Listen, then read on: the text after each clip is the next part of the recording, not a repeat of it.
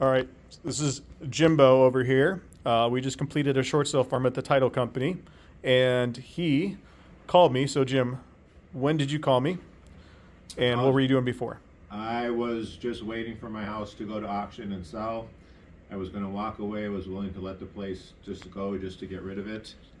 Got your thing in the mail. Just called for shits and grins. You sounded excited like it could get done. I wasn't sure if it could, and I figured I have nothing to lose. And I'm walking away with a substantial check. And so absolutely worth my time, Nick. Oh, you're awesome. And then what happened with, you were working with other people. So what happened with the other couple people? You're working with an attorney and a realtor, and what did they do for 3-4 months? They just did, I'm not going to say they did nothing, but everything they did not make sense to me, and I have a background in the industry. Yeah. I kept telling them, I don't understand something.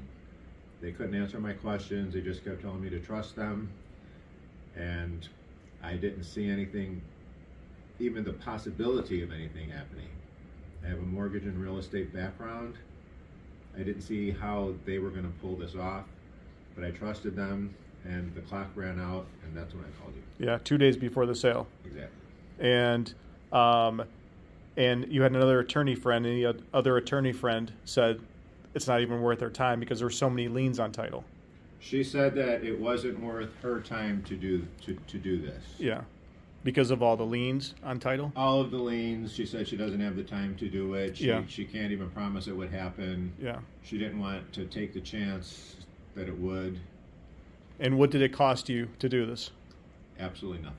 There you go. All right. If anything else, it bought me more time to live for free in my house. Yeah, exactly. All right. Thanks, Jimbo.